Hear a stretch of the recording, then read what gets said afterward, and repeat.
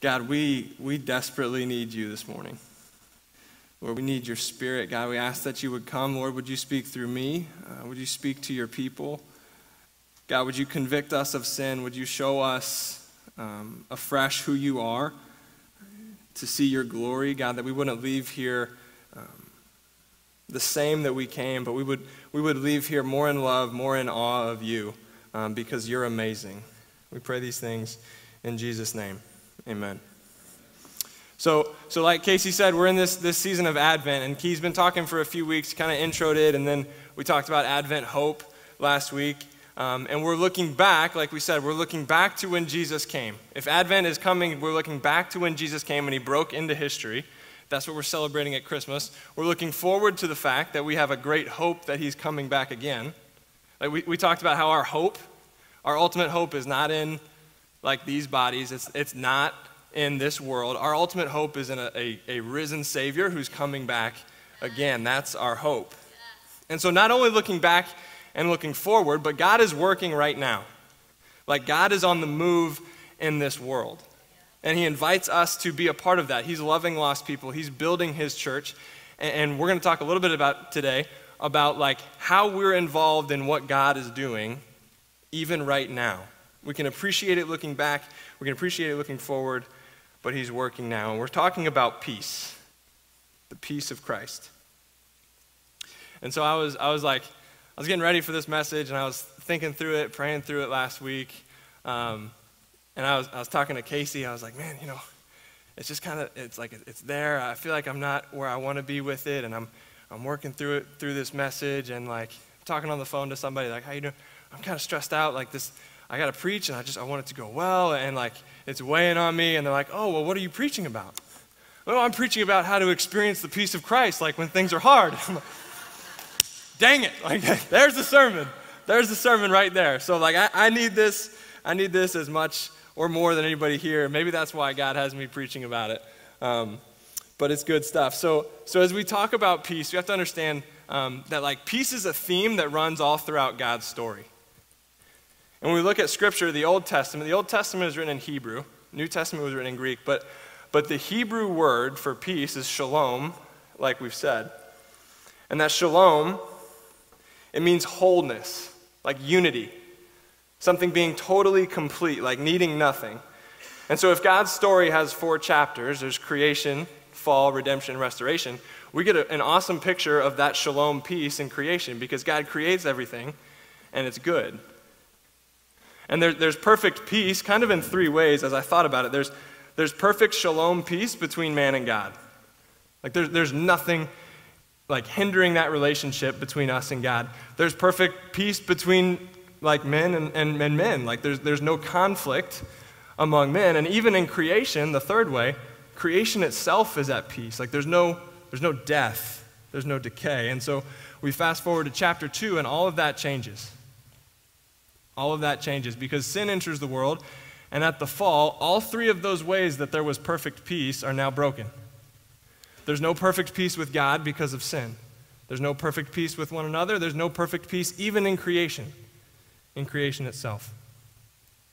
Chapter 3, we can talk about at Christmas, like that's when Jesus broke into the world, and he begins to bring back that shalom that was lost and the fall, and he is the Prince of Peace. So like if shalom is lost and broken, then the Prince of Peace, like at Christmas, is what we can celebrate, that being brought back together. And finally, like we said, ultimately that restoration. But that's like a biblical Christian perspective on peace, right? Shalom. But peace is not something that, only Christians know about. Like the world talks about peace. And I was listening to John Piper this week, and he said, look, the world offers peace.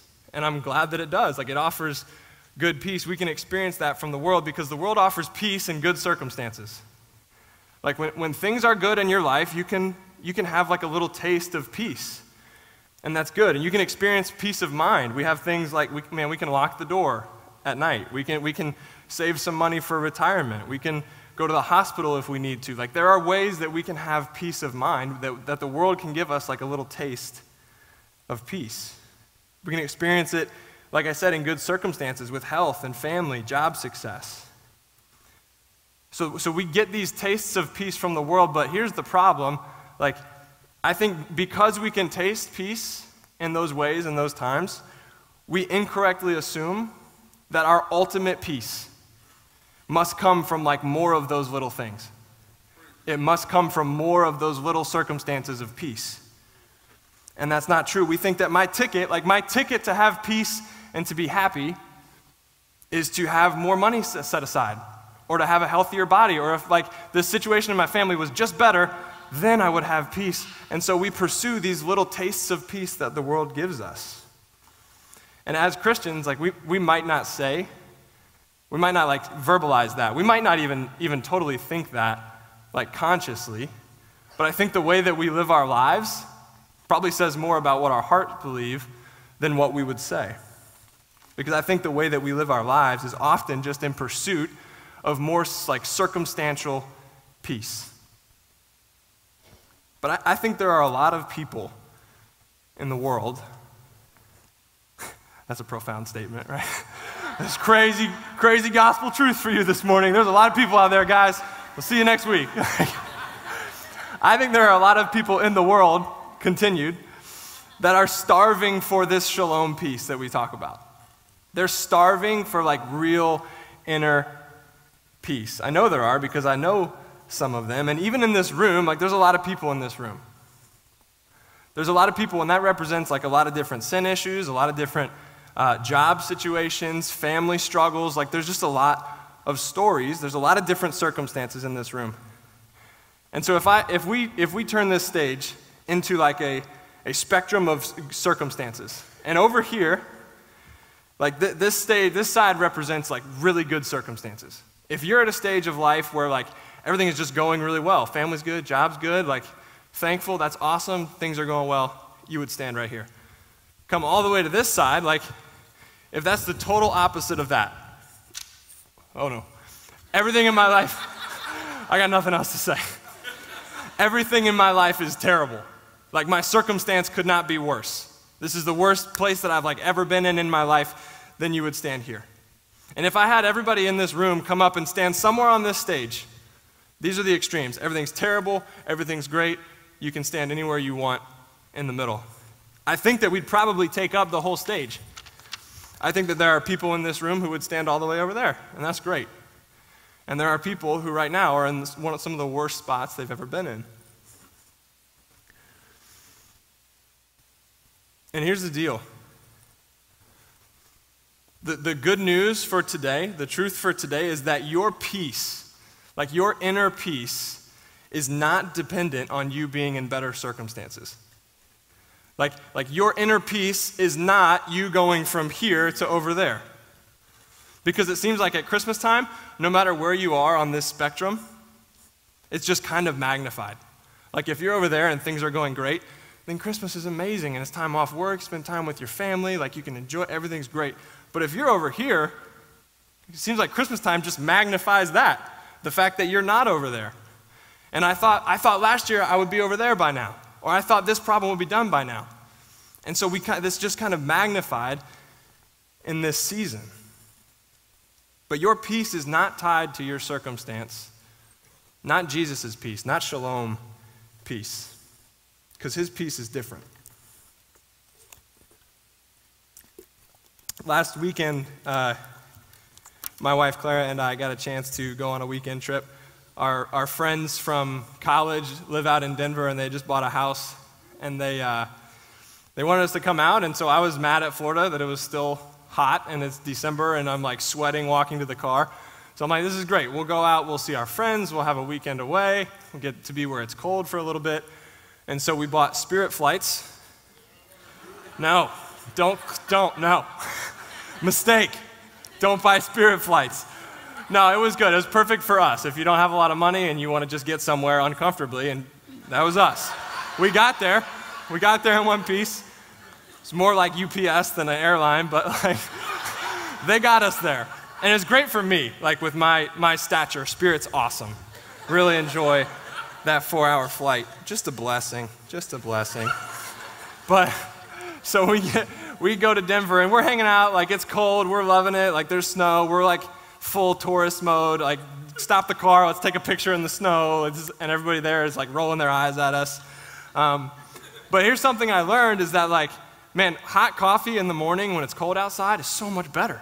It's so much better. If it's 100 degrees outside, hot coffee is good, that's fine.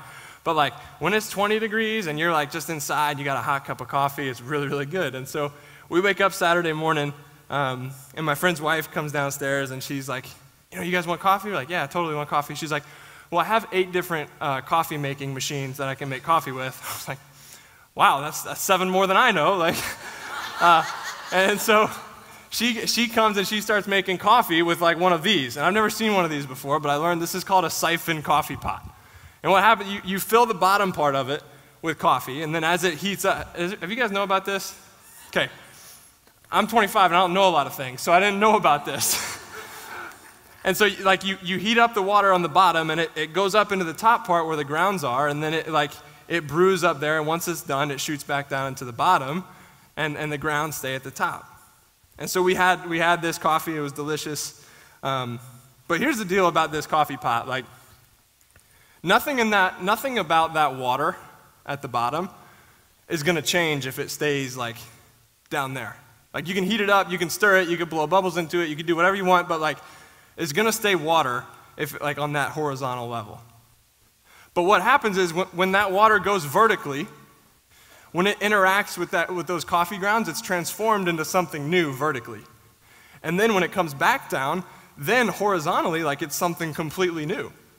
It's something totally new. And so as we talk about peace today, like God's peace, shalom peace, here's the deal. Like we're gonna talk about peace and community, like horizontal peace, and God calls us to that, and he takes it very seriously.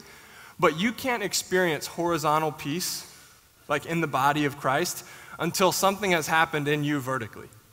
Like nothing happens horizontally until you've experienced something vertically in your relationship with your Creator. Amen. And so we're going to look at 2 different passages. We're kind of going to talk about that vertical piece, the gospel, like that first part that is a prerequisite to horizontal peace. And then we're going to look at a passage and kind of unpack what that horizontal piece looks like in light of the gospel. And so John 14:27, this is where we're going to talk about that vertical piece with God. Here's what's going on. Jesus is with his disciples, okay, and he is about to be arrested. He's about to go to the cross, and he knows that. And that's super significant to what this verse says, because if you think about Jesus' circumstance when he says this, it's not very good. Like he's about to be arrested and executed. And this is what he says to his disciples. He says, "Peace I leave with you. My peace I give to you. Not as the world gives do I give to you. Let not your hearts be troubled, neither let them be afraid." So he says, look, I'm giving you my peace. And I'm not giving you the peace the way that the world gives peace. Like those are 2 different things, like we said. I'm giving you my peace, which clearly goes above his circumstance. And so what we have to understand is that Jesus offers us a different and a better peace than the world offers. Because it's peace through the gospel. And we can say gospel a lot up here.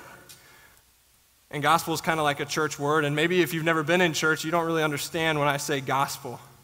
But the gospel is the good news of Jesus Christ.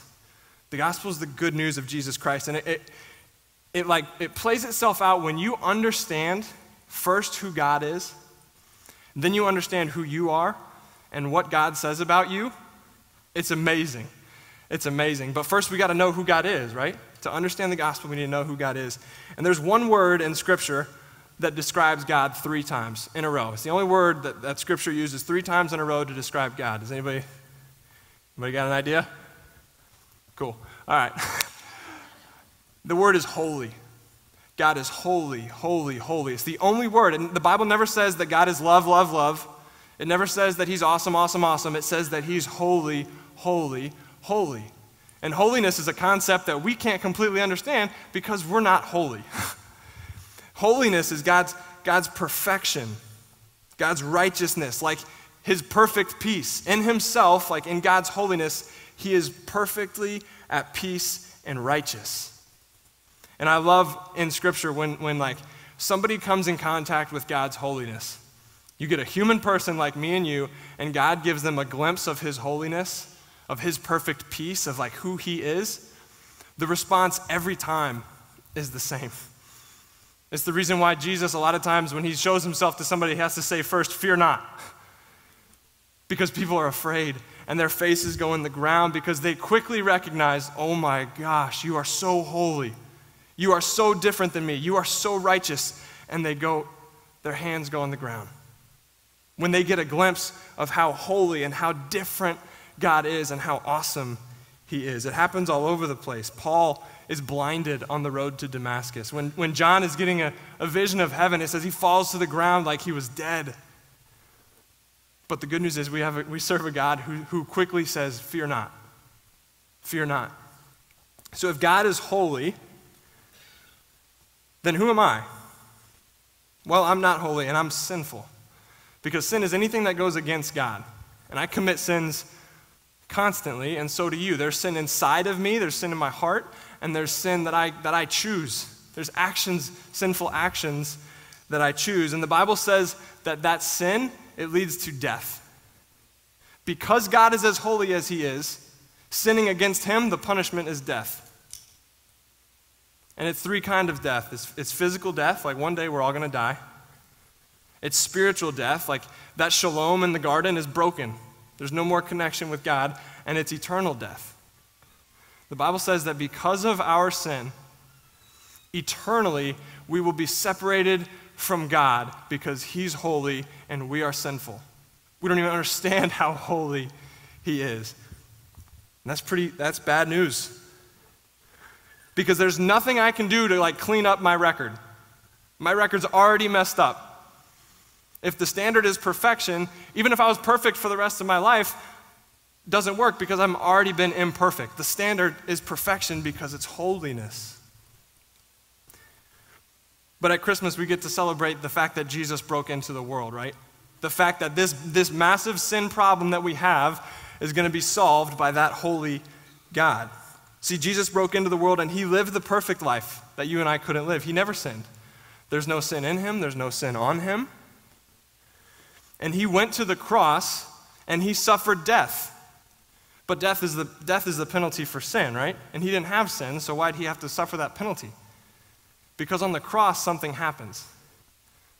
On the cross, Jesus takes my sin, all of it, all the sin inside of me, all the sin that I've chosen, and he puts it on himself and he pays for it. Like the debt is paid, he dies for it, because that's the penalty for it. But the difference is Jesus doesn't stay dead because he's God, and 3 days later he rises again, showing that he's even more powerful than sin and death. And so where do we stand? Why would Jesus do that? We're just the sinful part of this story.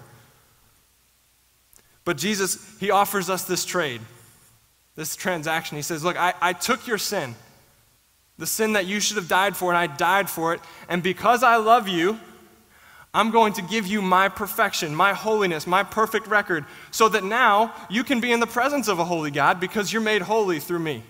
On your own, you're not holy enough to be with God.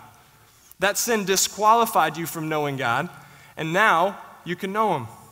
You can know him right now in this life, and ultimately you can spend forever with him. That's what we mean when we say the gospel. Like, I am a sinner who is saved by grace through no doing of my own, because there is an awesome Savior.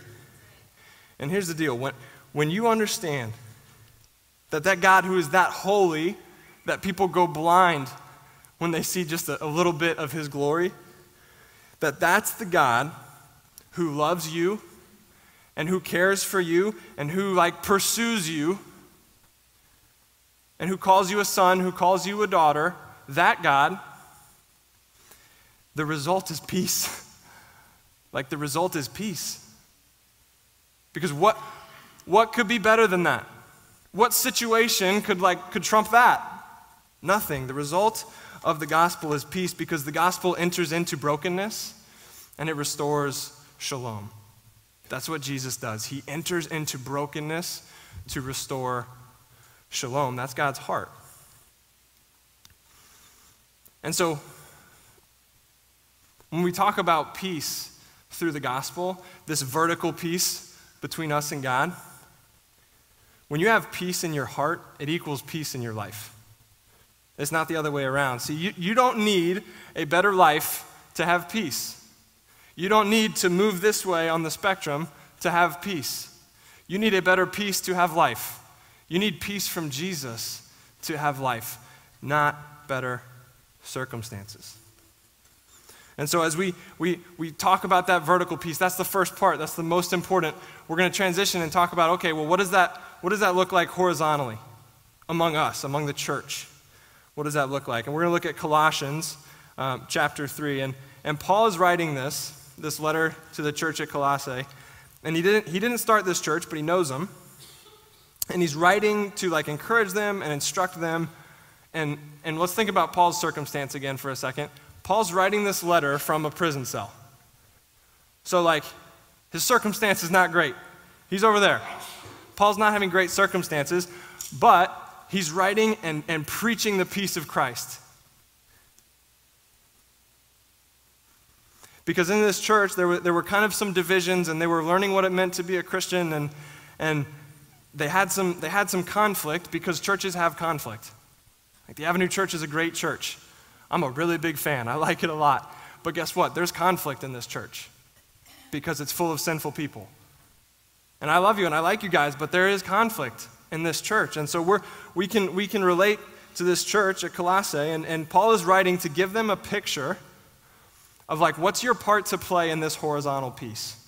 How are we at peace in the church? And he starts off by telling them all about Jesus. There's a section called the preeminence of Christ, and you need to read it because it's amazing. And so he starts off by saying Jesus is awesome, and he talks about the gospel like we just did. And now he's going to get into some instructions. But it's important that he says, hey, these instructions are only instructions because of the gospel. This is not a list of do's and don'ts so that God likes you. This is a list of do's and don'ts because God already loves you. So live in this way. Because I think it's easy for us to unpack a list that says don't do this. And we're oh, church, here's a set of rules again. And don't do this, but do this. Now I got to do this. Slap on the rules. But Paul is saying this only after he just describes the gospel. Okay? And so here's what he says in Colossians 3.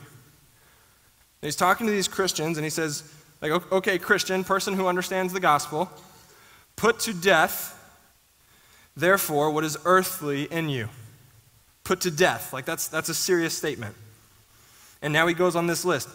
Sexual immorality, impurity, passion, evil desire, and covetousness, which is idolatry. On account of these, the wrath of God is coming. In these you too once walked when you were living in them. Before you understood the gospel, before you had vertical peace, this is what you were like. But now you must put them all away. Anger, wrath, malice, slander, and obscene talk from your mouth. Listen to this. This is how this peace works out horizontally. Do not lie to one another, seeing that you have put off the old self with its practices.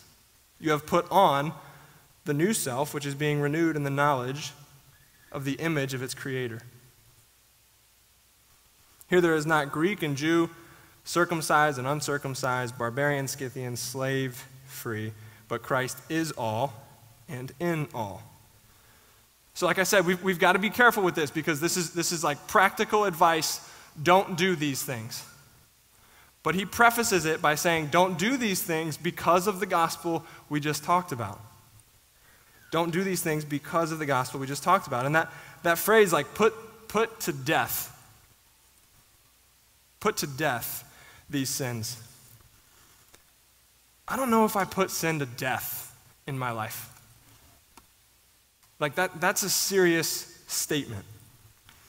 I think sometimes I like my sin, and I can say that it's wrong, and I can push it over there because it's sin, but then sometimes I just run back to it. I'm okay with it sometimes. I like to keep it at a distance, but do I put my sin to death because of the gospel?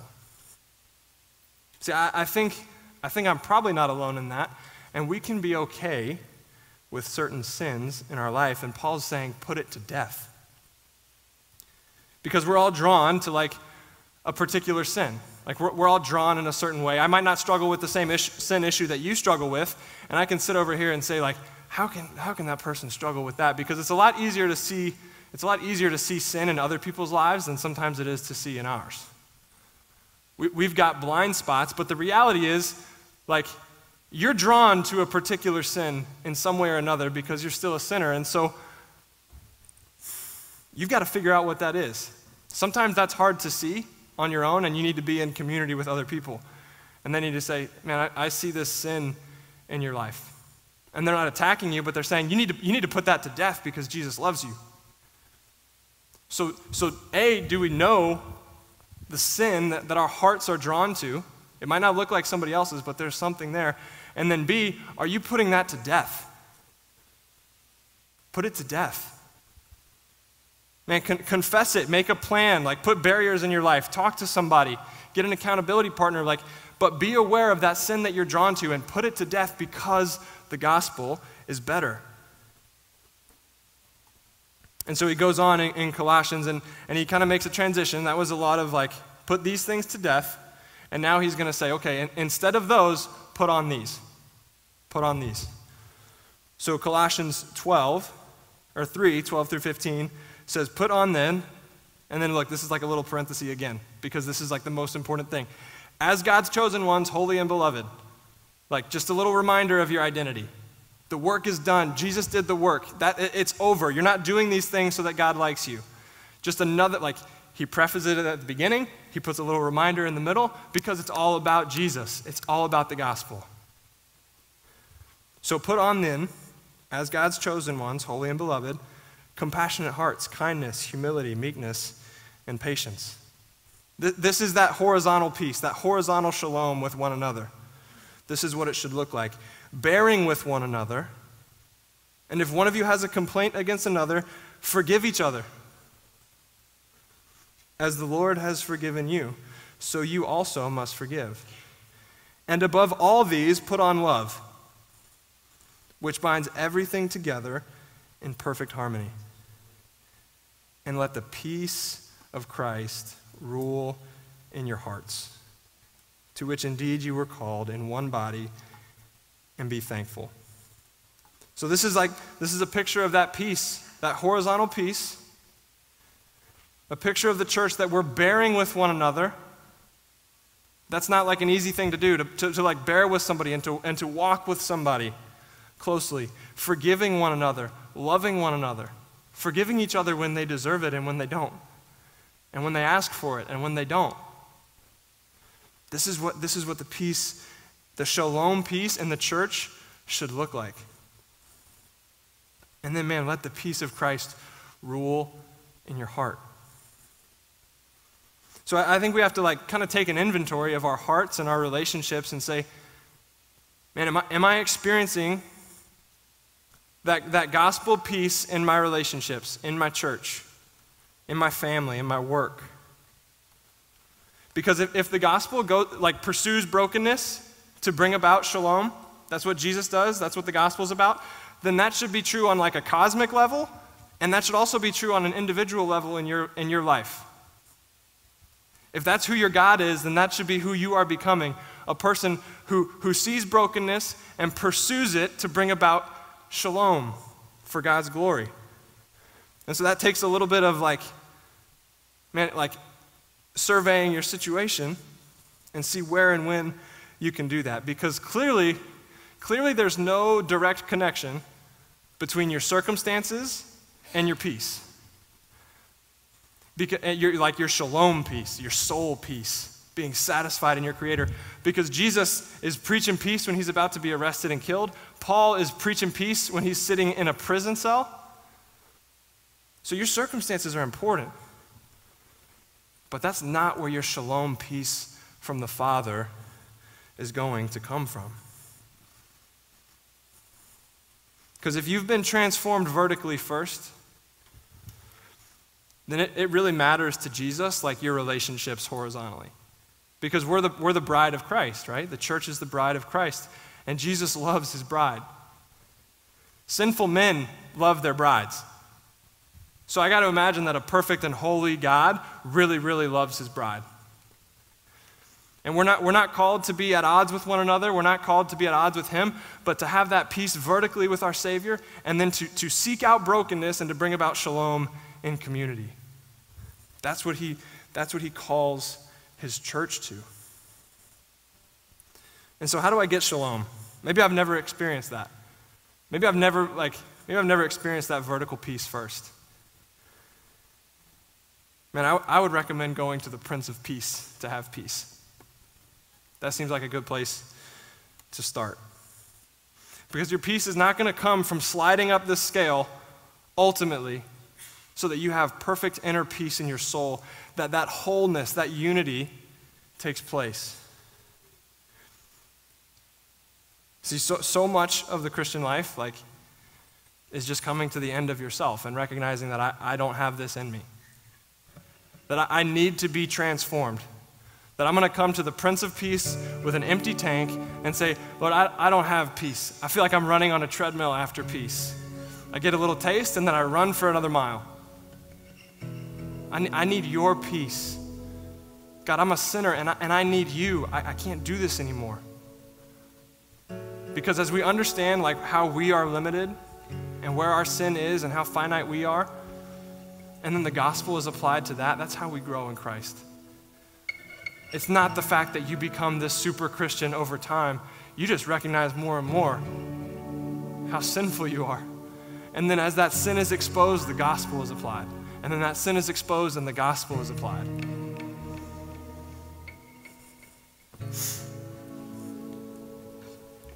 And the good news is when we come to the Prince of Peace with an empty tank, he fills us because he loves us. Because that's who our holy God, who came on a rescue mission for us, is. He's holy and he loves his church. And so I just want to end with two questions. First, have you experienced that vertical peace? Have you experienced the peace of Christ through the gospel? And if you haven't, man, why would you leave here today without experiencing that peace? Because it's awesome.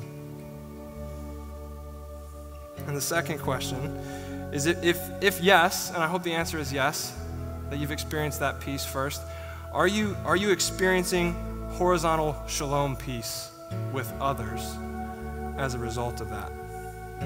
Because if you're not, maybe there's an obstacle. Maybe there's that certain sin that you're drawn to that you've got to put to death. Maybe you need to get in community so somebody can tell you about it.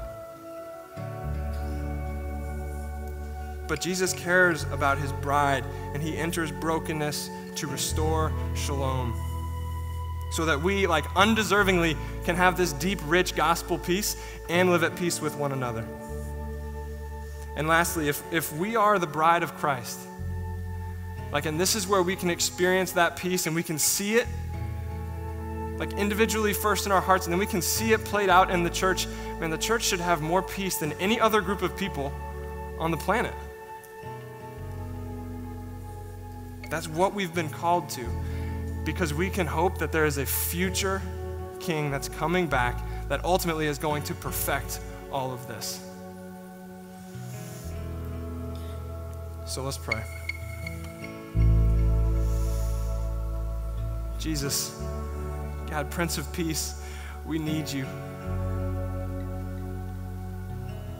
Lord, I ask that if there's somebody in this room who hasn't experienced your peace in their soul and they still have a sin problem, God, that they would come to you with an empty tank. Lord, because you fill us. And God, I ask that as your church, we would take seriously living at peace with one another. God, and that we wouldn't be so dependent and so stressed out by our circumstances and looking to that to give us peace, but that, like Jesus, we can have peace in the midst of even broken circumstances, God, because we're going to have broken circumstances in a broken world. There's no hope in perfect circumstances, but God, there is hope in a perfect Savior. So we thank you for that. In Christ's name, amen. Amen. Thank you, Sam.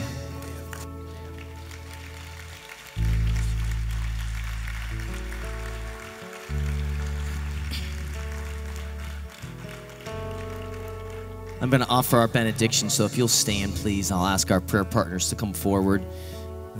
We're going to keep our worship moment relevant here. We'll have some music that's played for a while, and if you're one of our prayer partners, come forward. Sam gave two invitations. One was the vertical invitation to receive the Prince of Peace through faith and surrender. We have people down here who would love to walk you through that and help you through what that means and make that a reality today. And we're actually praying that God would do that. And so if that's something that you feel God wanting to do, give you this type of shalom peace that you've never really experienced before, it has a name. His name is Jesus. Today's your day. So come and let us pray for you. And he gave a second invitation. There might be some of us who are experiencing some brokenness horizontally, relationships, unforgiveness, bitterness, whatever it might be. Just want to invite you to also be able to either come forward and ask for prayer, for the courage to enter into some of that, or maybe just take a moment with the person who's in this room right now.